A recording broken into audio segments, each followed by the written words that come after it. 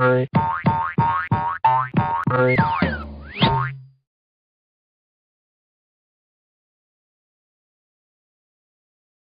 to introduce myself. I'm the commercial channel manager for Habari. So I manage the relationship between Facebook and South Africa, Kenya, Nigeria, and Ghana. And so any new information that comes in as far as education, new types of ad formats, new developments as far as groups or anything that happens on the platform, I will then disseminate to our team and obviously to everyone here as well as much as we can. I'm joined today with Sifiso Mazibuko, who is National Facebook Champion. He touches all the agencies, as much as people as we can in the country. I'm also joined by Garth Roeder, who's Group Sales Director at Habari Media. He's my boss, and so it's always good to have him in the room. So thanks a lot, Chris. So let me kick off, and also Miles as well. Miles Brown is part of our team at Habari Media as far as sales goes. So I wanted to just start off, the last time when I was in the London Facebook office, I met quite a number of senior global digital people. Namely, one of them was Debbie Weinstein, which is the global head for Unilever. And she was telling me a lot about how they've actually decided to bring Facebook into the core of their business for R&D. Everything that happens as far as Unilever goes, as far as brand developments, they will source and find out information up on Facebook before releasing it and amplifying the message through to the customers. Another key digital head was the CEO of Edelman, which is quite a big PR firm in the UK. And he says whenever he goes and meets clients, he always asks them two simple questions. First of all, as marketers, what you think is the most important form of marketing? And what do you guys think, being marketers yourselves? Best form? Word of mouth. So word of mouth. Now, what do you think is the best platform for word of mouth marketing? Social networks, social media, because of the social recommendation, the social endorsement that friends give when they're recommending products. And even Samsung themselves saw an 18% increase in purchase intent for the new Galaxy Tab in the UK based on social recommendations some friends have made on Facebook. But I really wanted to touch on where Facebook is and where it's going. And it's really been developing from already a 2.0 to a 3.0 and really pushing the boundaries as far as a social platform can go. And Facebook first started off as a communication between you and your friends and family, and started off what gave brands the ability to come in and communicate. So it was a three-way dimension, three-way dialogue. Now brands have the ability to go in and communicate with other brands. So there's truly this four-way communication dimension that you can't get it anywhere else. And I want to talk to you a bit more about that. I also want to talk to you about how to improve your brand's presence on the homepage, where 70% of all activity happens. How can we improve your edge rank, which is Facebook's answer to Google PageRank? And then also I wanted to touch on policy checklist, because I know a lot of you guys are doing fantastic work on Facebook through applications and competitions, but there's a lot of legal legalities that need to be approved and checked through Facebook before they can be approved to run. And we've had experience in the last few weeks of a lot of pages in South Africa being closed down because they've been running illegal competitions on Facebook. And I want to just go through a one-page PDF, which I brought some to give to you guys as well to keep. And then lastly, I thought it would be good to go through two case studies, one in Budweiser and then one vehicle case study we can share with you. So Facebook's developing. It's really been about how the web's been built around people. It's been changing in how businesses have become more social, including social elements into their business, and how people have become social by design, and how to target the right people at the right place at the right time. So in the 90s, it was all about browsing and searching for content in the early 2000s. But really in 2010, it's about discovering content through social platforms and delivering content that's relevant to you and your friends. So the latest research that's been released through ComScore from January 2010 to January 2011 is that there's an increase of 52% in social platforms compared to search and even portals, which is a decrease of 21%. That shows that including social elements into your platform and into your website can increase traffic tremendously. And I wanted to touch on that because there's been a lot of companies, a lot of platforms that have really leveraged that opportunity. So Farmville is currently on 80 million users worldwide. Cityville's on 100 million users worldwide. But brands see this as a great opportunity to engage with users. So what Green Giant did was they created these real products.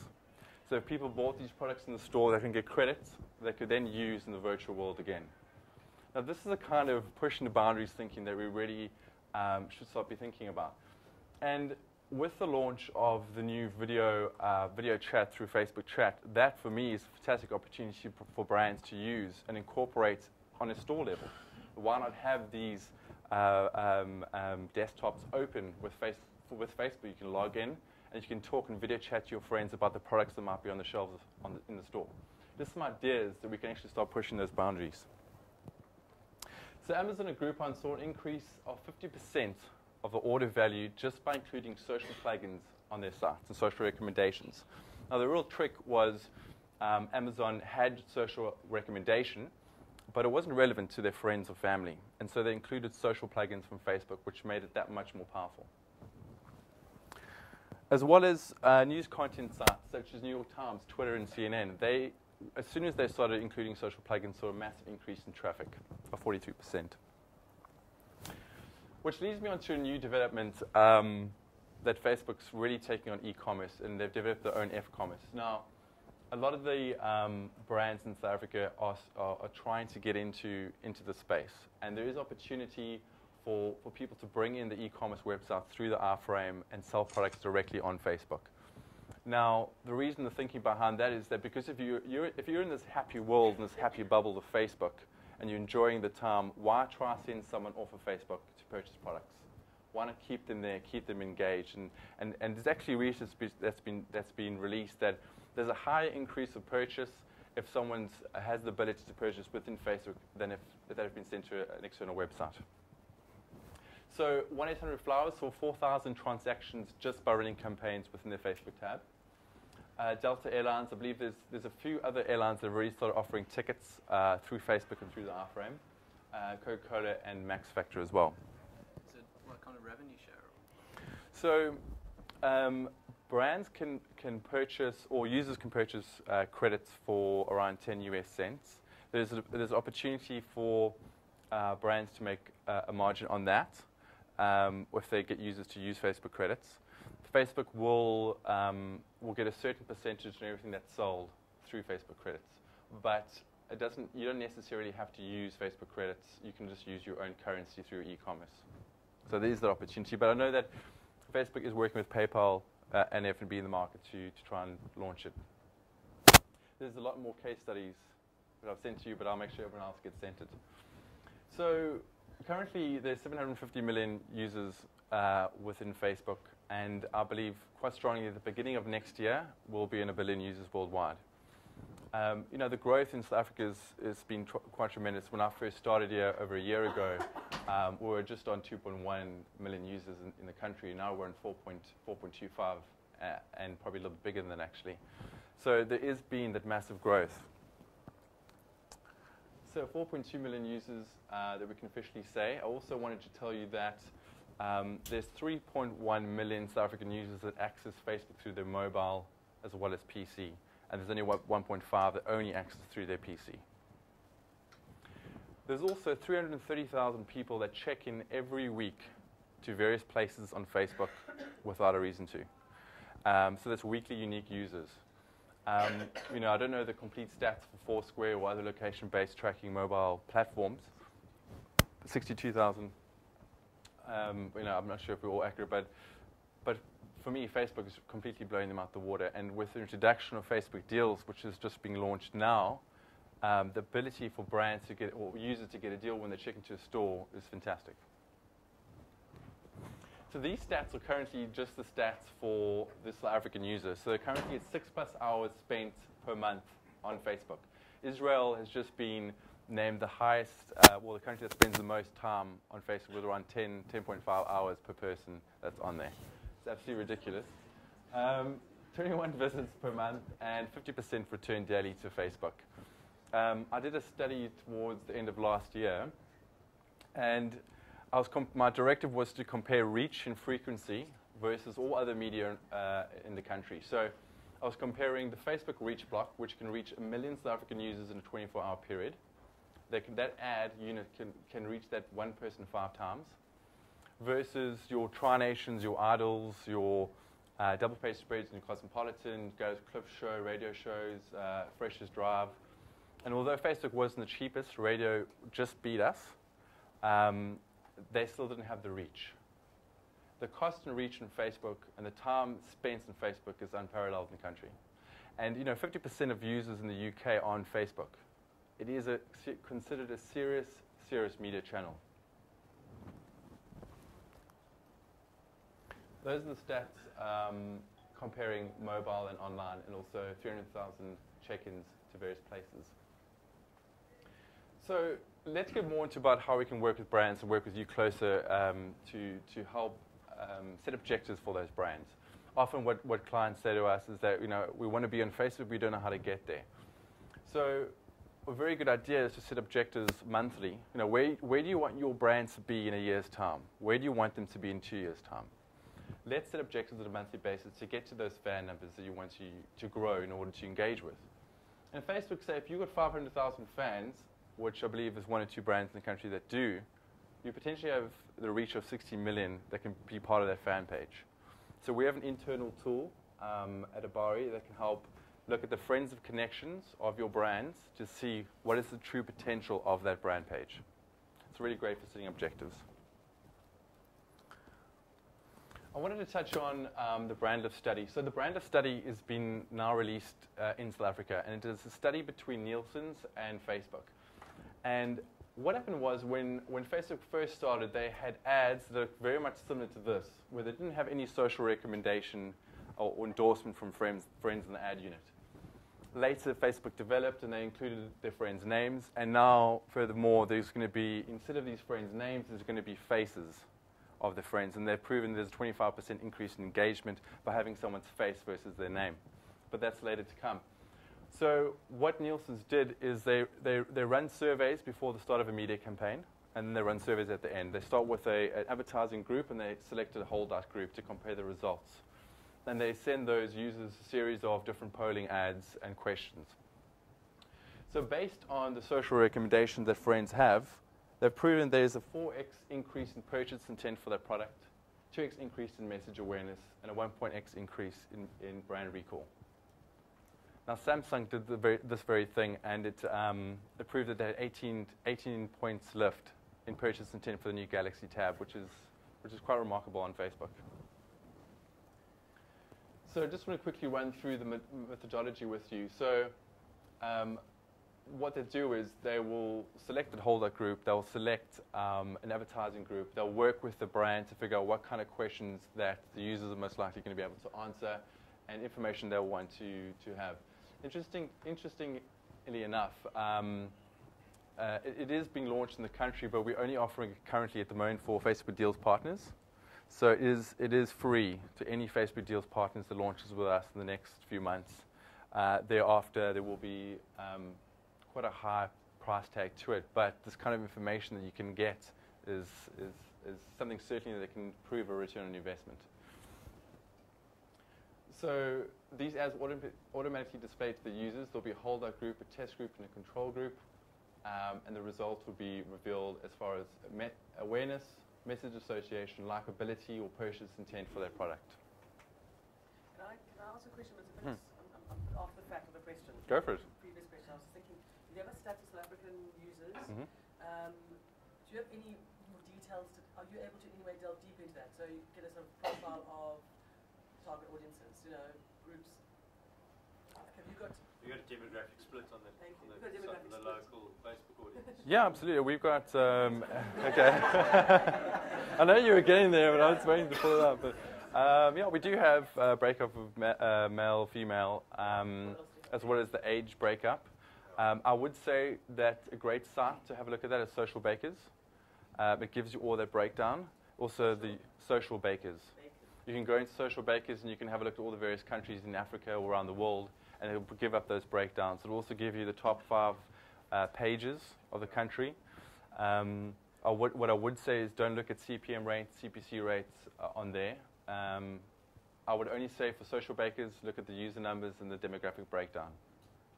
I am currently trying to find, and if it is all possible, to get an LSM breakdown of Facebook users in South Africa.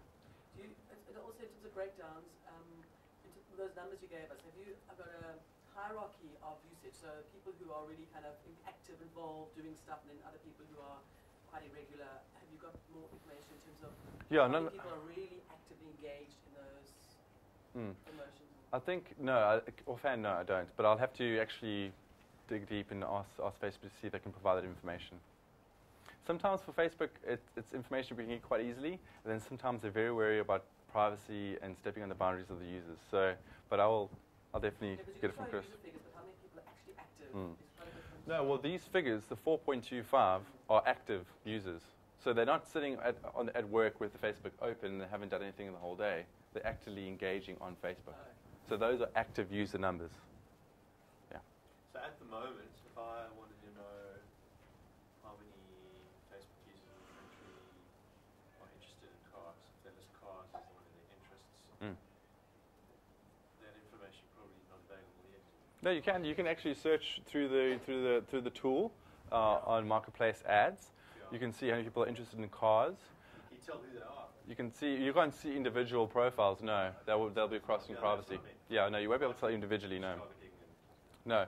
But what you could do is we have a series of different types of targeting that we can provide. So with the reach block that we have, which captures 100% share of voice on the homepage, once that ad is finished running, we can pull up the top 10 likes and interests of the users that have engaged with that ad. And then once we know that information, we can do a second round or learned targeting, which actually helps you grow the fan base and dig deeper into everyone. Oh. So with the Samsung Nielsen's brand lift study, they actually started off with the reach block. They did sustained media. Another word for sustained media is engagement ads or homepage ads. And then they finished off with the reach block, but had an always-on strategy, which is a combination of marketplace ads as well as engagement ads. So there are over 153,000 engagements, awareness up by 9 points, and purchase intent by up to 18 points. I really wanted to touch on the structure of how Facebook works, and this is going to fill into the edge rank and the real estate on Facebook, which is the homepage. So your bought media is all your ad units directing users through to your fan page, and your owned media is that engagement you create yourself on the fan page. But what we found in South Africa that a lot of brands are doing is they are advertising or directing users from radio ads and TV ads through to the fan page, but they've got no Facebook media within Facebook reminding users to go to their fan page, and there's been massive drop-offs. And I think a lot of brands have missed the trick with that. There needs to be media within Facebook reminding the user with TV and radio as a bolt-on. And then you'll get that organic spread that comes in the form of earned media. So earned media or organic spread is, we found that through 2 campaigns that we've run, actually quite a number of campaigns that we've run, but namely Vodacom and Gautrain, is that we ran a campaign using reach blocks and engagement ads for a 3-week or a month period. And we gained them about 6,000 fans. But then we gained them an extra 3,000 fans after the end of the campaign based on the organic spread of people still commenting and sharing the information about their brand.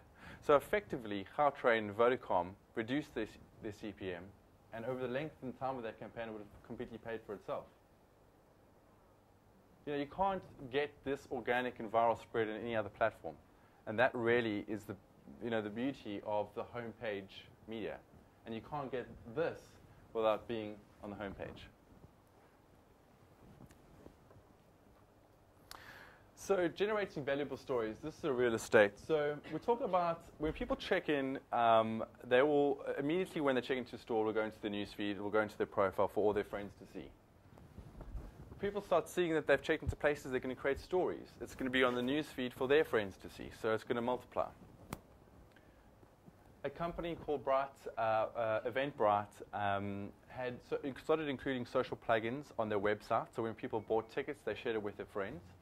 They had 11 referrals per share, and it actually bought them $2.52 worth of business for every referral they had. So that is the power of social sharing. The mentions of the brand can be tracked through the page insights, but it will be all activity on the newsfeed. Return on investment through brand lift, through homepage media, can be tracked because of homepage ads. and purchase intent for products based on events that those brands create results in sales.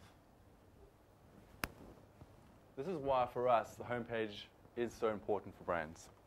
Because also something else to consider is that when you are building strategies for your brand, and they're important brands, you don't want them to be against weight loss and hair loss on the profile pages.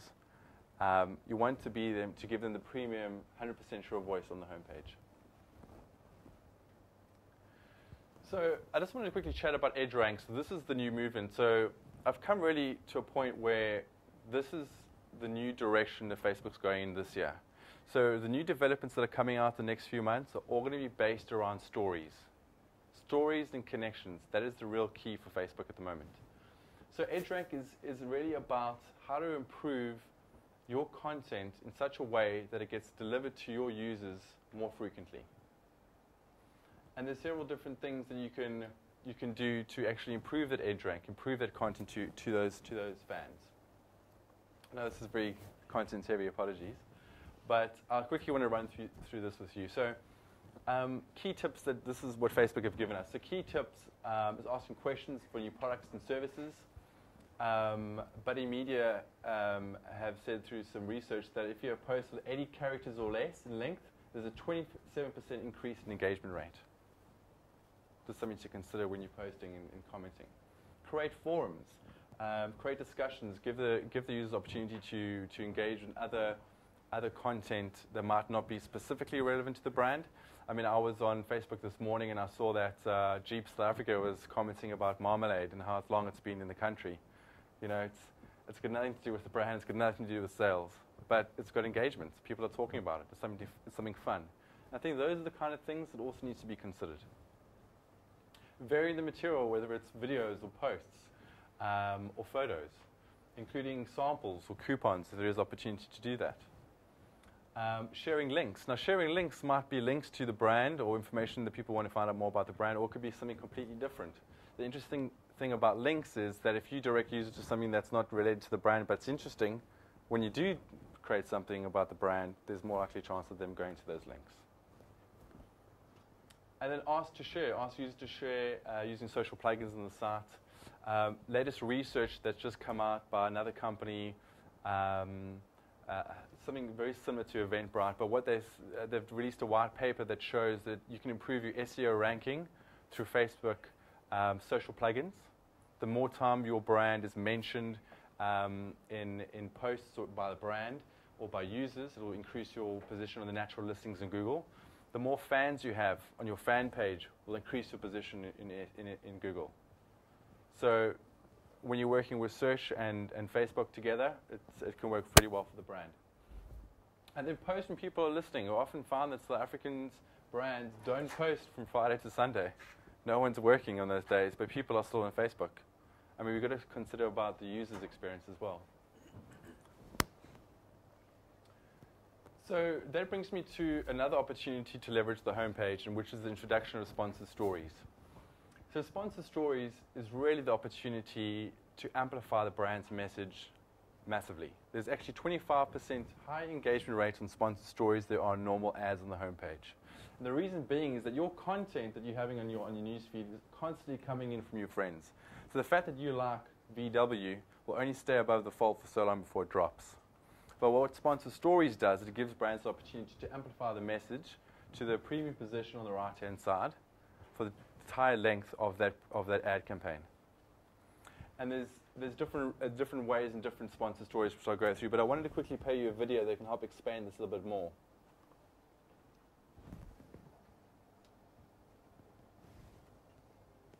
When we make decisions about the products we want to buy, the places we want to go, we're basically looking for cues from our friends about something. But the reality is when we make a decision, we're looking for information, and we want that information to come from people we trust. So the sponsored stories, what they let advertisers do is take these word of mouth recommendations and promote them. So, you know, my friend Joe goes and he checks in to Starbucks. That'll appear on my newsfeed, and I may or may not see it. And what we've seen is that a lot of impressions do get lost because there's so much content coming through. Starbucks can come in and say, I want to promote check-ins to our locations. So when I come to the site, I see the story that my friend checked into Starbucks. Now I can click through, I can like like that page, it creates more organic content. These word of mouth recommendations embody as many different stories on Facebook. So, for example, for a restaurant, they can be check-ins, or if they have an application, can be user-published application stories. Anything that one of your friends is seeing as a sponsored story, which features some of your content, is actually something they would have already seen in their newsfeed. A sponsored story never goes to somebody who's not one of your friends. It's not this message that's saying, you should buy this thing or you should come to this website. It's your friend saying, look, I did this, and I don't want to tell you about it. In our pilot cases, sponsored stories really increased brand lift, especially ad recall and the likeliness to recommend to a friend. We're very excited about this product. We wanted to give a way for application developers, page owners, place owners to be able to promote their content that's as core to the user experience as newsfeed. I think with sponsored stories, we've created that.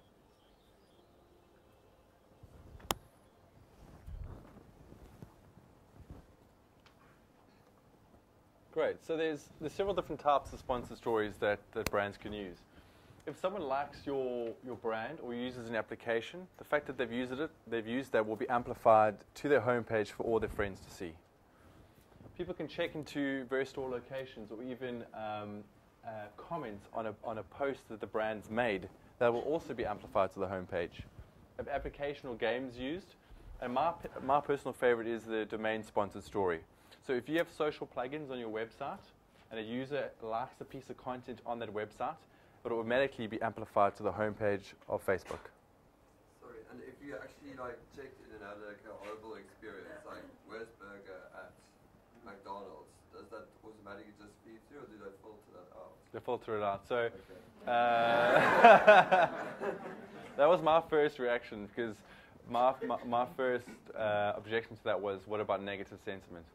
And Facebook came back with their algorithm picks up anything negative that's possibly said about the brand. They won't amplify that to the homepage.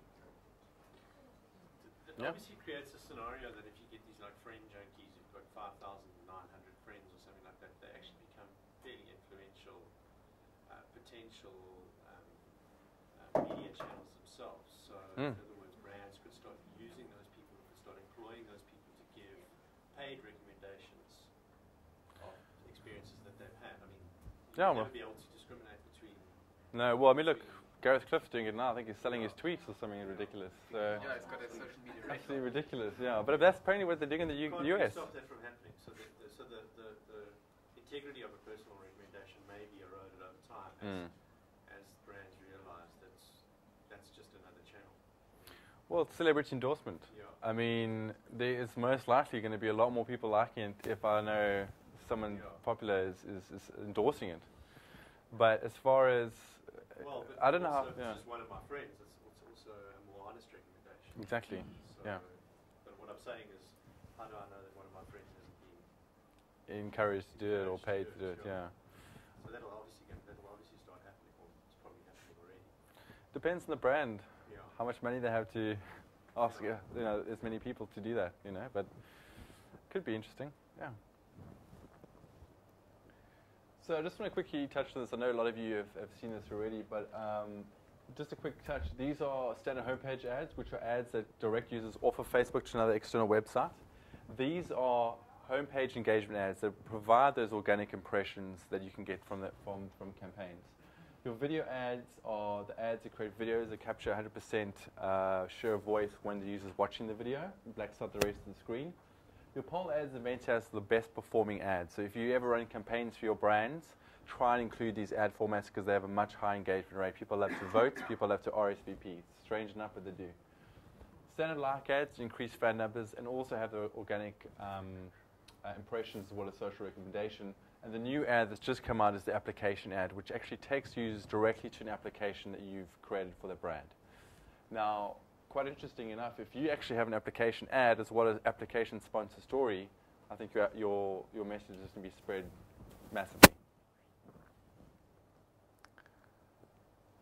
So that gets us to just a quick some case studies. I know I wanted to talk to you guys about Budweiser because you do a lot of work with SAB. And and Budweiser was a World Cup football sponsor, and they decided to create this fantastic application that allowed users to change their face or paint their face virtually to support whichever team they were supporting throughout the World Cup. And I mean, it was really a start for Budweiser to get into the social space. They ran a series of different engagement ads as well as reach blocks throughout the campaign. And the results for me is really staggering. I mean, they had 2.7 people paint their face through this application. They had 900,000 people like the brand because of this application. And they had 6 people liking every minute. I mean, fantastic opportunity for us locally to look and learn. But yeah, brilliant. What would the cost of something like that be? Was it very I mean, I don't know what the cost of the application was, but the ad units in the States are $50,000 minimum spend. that gives you a reach block? Reach block's probably $80,000. 80, 85. But they're probably Yeah. Because obviously it's a much bigger market. If I think about 100 million users. 160 million. Yeah. Cool. So I mean, Levi's was also a fantastic case study. They worked, they also did a campaign very much similar to what Sephora did. Levi's, interesting enough, are a really great example of the social plugins on a website. So if you have a look at their website, you'll see every kind of social plugins that there is on their website to share with their friends. They ran a series of campaigns of engagement ads as well as marketplace ads. They increased traffic to the Levi's store by 35%. They actually had 1,600 people walk through the doors based on event ads on Facebook. This, for me, is being the true point where we can measure direct sales based on Facebook advertising. And there is a video, but I don't know if we included it in this one, if we took it out. On the memory stick. Do we have time for a quick little video? Okay, but I'll show you the video, because the video for me is really interesting, but we'll quickly show it to you after Safisa's case study. There you go. Sorry. There you go. So this is the BEE part of it. So, this is a campaign that we ran for BMW last year in South Africa. What we basically did for them was that their objective for their campaign was that they were trying to target males in South Africa between the ages of 30 to 50 years old. And they were launching a new limited edition 3 series in the country. It was unique to South Africa, so it was only going to be launched in South Africa. So what they did was that they ran a 2-week campaign, and they ran 4 different ads. I just only showed you 3 of them there. The results of the campaign was 68,000 social impressions. Now, social impressions are when I see an ad unit, like Mike was talking about, that's got my friend's recommendation on it. And those resulted in an engagement level of about 0.27 and a click-through rate of 1.01. Now, to put that into context, in South Africa, your average click-through rate is about 0.25. You've done pretty well there. This campaign yielded about 1.01. Over 500,000 added value impressions. Now, these are the impressions that Mike was talking about earlier on when he was saying that when I connect with a piece of content on Facebook, or when I comment on something, or when I like a particular ad, my friends then see that in their newsfeed, even when they don't see the ad. And literally, you start seeing an ad starting to pay for itself. So they bought X amount of impressions for their campaign, but that campaign actually gave them an extra 500,000 impressions just because of people engaging with this campaign. The best performing age group for the ad itself were the 30 to 44s. Their average click-through was there, 0.32, followed by 35 to 44, and then 45 to 50. So post-campaign, when we ran campaigns for them after this, we know that these are people that we need to target more specifically with other messages as well. So this is the kind of data post-campaign you can start using to leverage and get better performance out of any campaigns that you've got going forward as well. You can also take this kind of information as well and basically, I suppose, juxtaposition it with your page insights. So your page insights will also tell you what content people are engaging with the most and what the demographics of those people are. So all of this information, when you start putting it together with your sponsor stories, together with your traffic that you're seeing in your stores. Oh, and the other thing as well, which was fantastic about this campaign, was that some of the ads linked directly to their websites where you could actually then ask for a test drive. So they were able to link the number of test drives that they had directly from this campaign as well. So all of those different things can become directly measurable if they are all planned and mapped out properly. There's also some case studies that we haven't been able to share officially for some liquor brands that we've run in South Africa and in Africa. We've had click-through rates of 2.0 for some of those campaigns. So low click-through rates is something that we can really overcome on Facebook. Can I quickly ask you? Yeah. In terms of on a brand Facebook page, what does it mean when it says like there were 800 impressions? Does that mean that someone's actually clicked on that, or just like they've seen it? That's how many times they've actually seen it. So every time a page gets refreshed, that's going to be one impression. Your feedback is going to be, because you'll see your impressions and feedback. Yeah. So feedback will tell you how many people have actually, so generally you'll see your point whatever percentage feedback you've had, and that'll tell you how many people have actually clicked or engaged with that piece of content. Impressions are just how many people have actually seen it, or how many times it's been seen. Not necessarily how many people have seen it, but how many times it's been seen.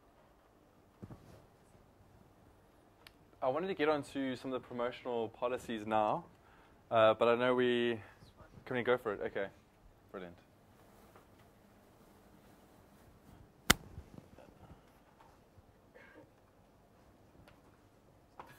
Sorry. Oh, and sorry, just you also asked the question about how much it costs to run a reach block. And I know we spoke about the United States. In South Africa, to run a reach block, it's $12,000, which translates at current exchange rates to about 78,000 rand, plus minus there. That basically, like Mike was talking about, it gives you 100% share of voice over a 24-hour period. So, so potentially reaching about 1.1 million unique users over that 24-hour period when you're running a campaign. Cool. So feel free to jump in when you want to be so, but thanks. Really for me, it's been a lot of challenges in the South African market, and Facebook, to be honest, hasn't made it very easy for brands to create applications and share it and talk about competitions. It really is in some cases a very difficult situation. But this checklist is something I've got a few that I'll hand out to everybody, but I think for me there's three main things that if a brand does, you have a much better chance of that application being approved. So disclaimers on your application. You need to have disclaimers of the actual competition if you're running a competition. You need to have terms and conditions as well on the application as well if it's to do with competitions. And you also cannot mention anything about a competition or entry to competition or the mechanics of a competition on the wall of Facebook. The wall of Facebook is considered Facebook's property. So if the brand doesn't fulfill in its promise to that user, Facebook is held liable. That's why all competitions and applications are third party, which is on the tabs. So the tabs are considered third party. Anything happens there, it's not held back to or related back to Facebook. So we start off with just the privacy. Applications include its privacy policy around the developer's application, as well as a privacy policy on its Canvas page or website. We'll probably get into this a bit later, but if any of you are involved in creating applications, having pre-filled boxes for people to share amongst friends is also illegal. It needs to be blank for users to enable to comment or put their own comments into it before it gets shared. In the past, it was Facebook had the opportunity to share an application or a competition to as many friends as they want. Now it's been limited to only one or two, I believe. I don't know if you know. But there is a way around that. So if you are involved in application development, you can actually rather send requests. Because if you send a request out, you can send as many requests to as many friends as you want. But you cannot share the fact that you've used that application or competition. So applications provide customer support for users but make it easy for users to contact them. So you need to have contact information.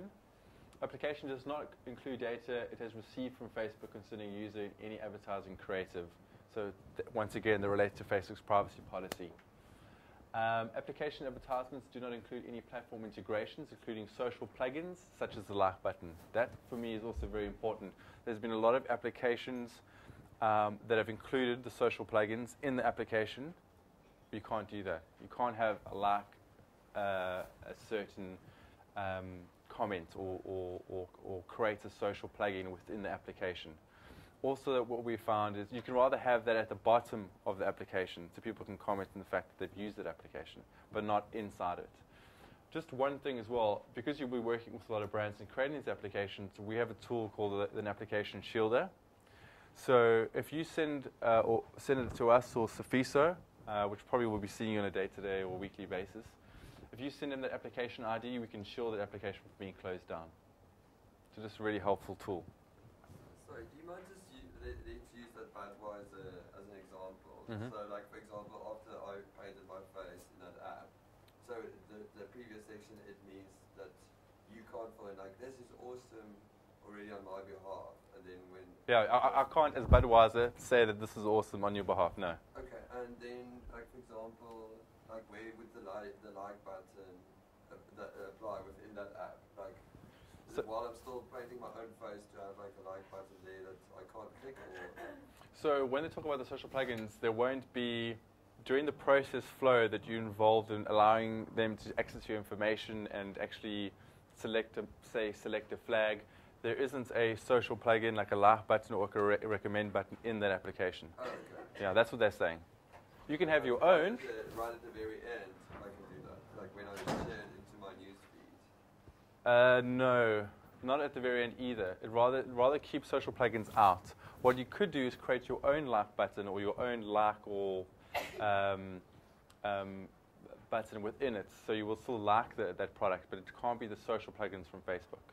Okay, or like my friends can like the fact that I've actually painted my face when it pops up in my newsfeed. Yeah, that's fine because they'll be that's on Facebook, so that's their own Facebook stuff. Yeah, okay, cool. That's the social channels. Yeah. Where was it now?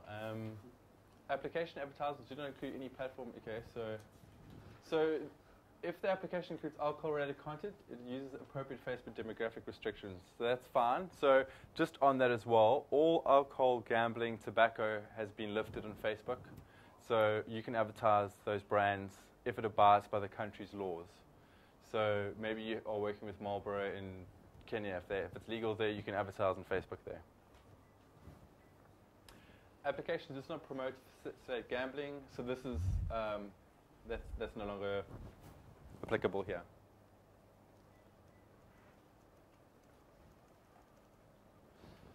So applications does not include advertisement or cross-promote other applications. So you can't have advertising in your application, such as banners or anything like that. Facebook won't allow that. They'll just close the application down, or even your page.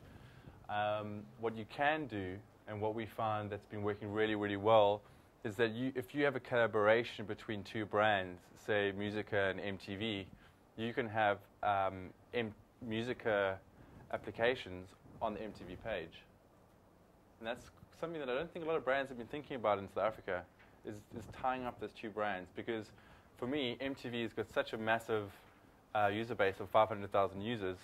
If there's something about Musica on that page, there's more chance of those users going to the Musica page and engaging with Musica.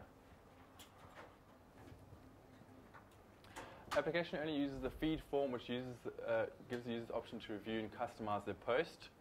So just on that, if you have an application that requires people to fill out their personal details, there also needs to be terms and conditions, disclaimers on that in order for it to be approved.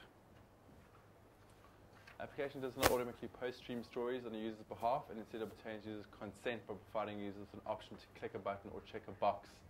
So the user needs to be able to post that content themselves onto the newsfeed. It won't automatically happen from the application.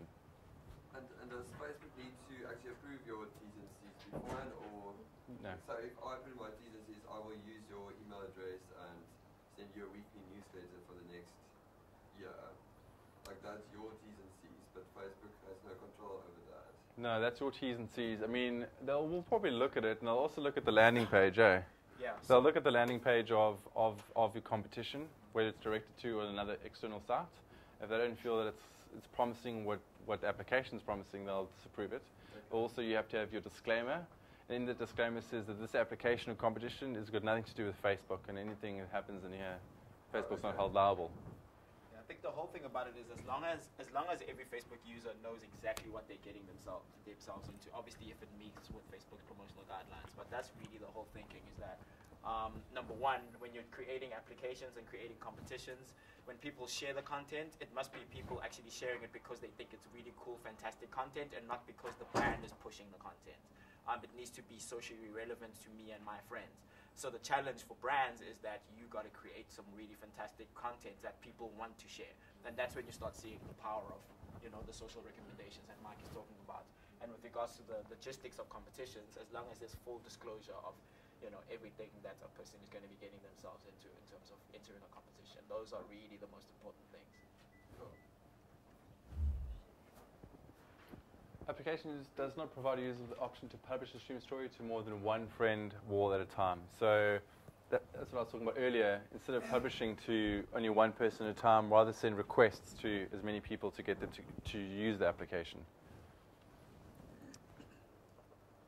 And then just last two, application does not use Facebook's trademark or express or imply any affiliation with or endorsement by Facebook. So that will be covered by the disclaimer. But also you can't use Facebook's logos inside the application. An application does not contain concepts or features that undermine the Facebook product. So use of the logo in other forms or manipulate it in any way. Great, so that comes to the end of our first education session. I'm hoping there's going to be a lot more. I don't bored you too much. Quick overview of what we can do on TV and radio is when we want to say in association with, or please go to, what do you know roughly what logos we can use? I've noticed most people tend to use the icon as opposed to the full name logo. Yeah, so for the full name on TV is been disapproved. So if you're going to be using Facebook in television, it needs to be the F logo, and then find us on Facebook. I know there's been a number of brands that haven't been doing correctly, and what Facebook has started their pages team in the UK office go and they look at different applications. They obviously have people on the ground that look at different applications that are not followed, and they actually simply just close those pages down. They normally send a warning of around 24 hours beforehand, and then they normally just close them down. They're also becoming more strict on the use of their logos through TV. Obviously, radio doesn't apply, but they have Alex Wu, who's head of the copyright infringement team in the UK office, does that on a regular basis. But as I said to Chris, if you are going to be running campaigns, it'll be easy if you just go through the brand permissions form. There's a very simple form that you fill out. You can explain what you're going to be using the ad for, what TV station or what program, maybe just a copy of the logo through a PDF or Word document. Once you send it off, there will be a reply from Facebook with a reference number. You send that to me and I'll follow up with that and make sure that it gets to you guys as quickly as possible so you can get the sign off within a day or 2 days, and then it's done. It's rather be better than that than having to Facebook get involved in any way. I don't know if you want to play the video. It's like 2 minutes. I just wanted to show you this video for Levi's and Sephora. For me, it really is amazing how they leverage the platform.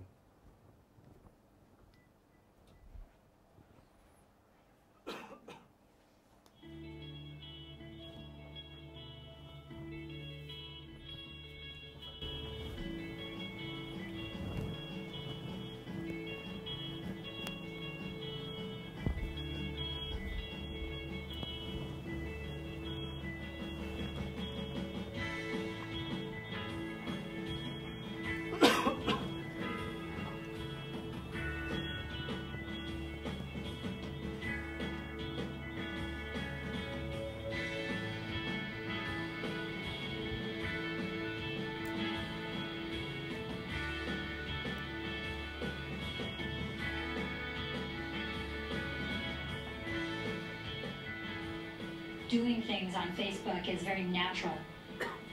We're not not in the stores day to day hearing what they're saying. But now Facebook almost takes it to another level. Not only can we hear what they're saying, but we hear it real time. We really get very raw reactions from our customers, whether it's good or bad, and we love that kind of feedback. We pay very special attention to our Facebook community. It is perhaps one of the most immediate forms of feedback that we have. We feel like this is a critical component to engaging and fostering a relationship with our consumers. We find these people incredibly valuable to us. They are not just our brand advocates, but they're also our evangelists. We have such a passionate, authentic, genuine community. They're really engaged in what others are saying. It gives us this great opportunity to understand our consumers and to engage with our consumers in a two-way dialogue. There's a connection that all of these fans have formed with each other around Sephora, and so there have been some amazing things that have emerged as a result of that community. We at Mars were incredibly happy and satisfied with the launch of M&M's Pretzel on Facebook. And it created tremendous buzz and chat around how great the product was, where do I get it? I can't think of too many more efficient ways to do that. Levi's used the RSVP ad in order to really drive in-store traffic. The reason we used it is because we wanted to track the viral nature of what was happening. There was a 4 times viral lift in terms of what we were able to do with our ad spend and then what results we saw in foot traffic to the store. Targeting's been really good for us for a couple of reasons. One is when we're doing something regionally, so if we have actual store opening in an area, we're able to target demographically by where people live. We have certainly a target customer who is a woman, aged 25 to 45, and so we're able to target that shopper. We had an integrated campaign centered on our core concept of Become a Fan, Help a Dog, which we communicated across a wide variety of media channels, including advertising on Facebook. And through those efforts, we were able to actually grow our connections from just 55,000 to over 1 million fans within our Facebook page in less than 6 months. Incredibly powerful campaign that really reached a lot of consumers and helped us to donate over 1 million bowls of food to shelter dogs in need. I think the numbers continue month over month to amaze us, both the organic growth of our fan base and the use of like on Sephora.com and the number of people that are engaging with that and the sales that this is driving. We saw that for a minimal investment, we drove significant traffic, which did translate into sales into our stores. The reason we chose sort of take a more viral approach to sampling with Facebook and the M&M's Pretzel launch was because of the authenticity of each one tell one, as opposed to Mars always pushing the product ourselves. We think it's incredibly powerful for consumers to speak to each other. As other forms of marketing over time decline in terms of their use rate and their open rate and all of those other things, we really look to Facebook as a way to offset that ability to communicate with our clients and a way to reach out to them in a very real, very genuine, fun, exciting, engaging way. We are building strong, long-lasting, and authentic relationships with our consumers. So yes, we continue to advertise in other media, but really this relationship and this conversation that we have started with our consumers will continue for a very long time. It feeds us, it gives us information, and it allows us to talk directly from most important consumers.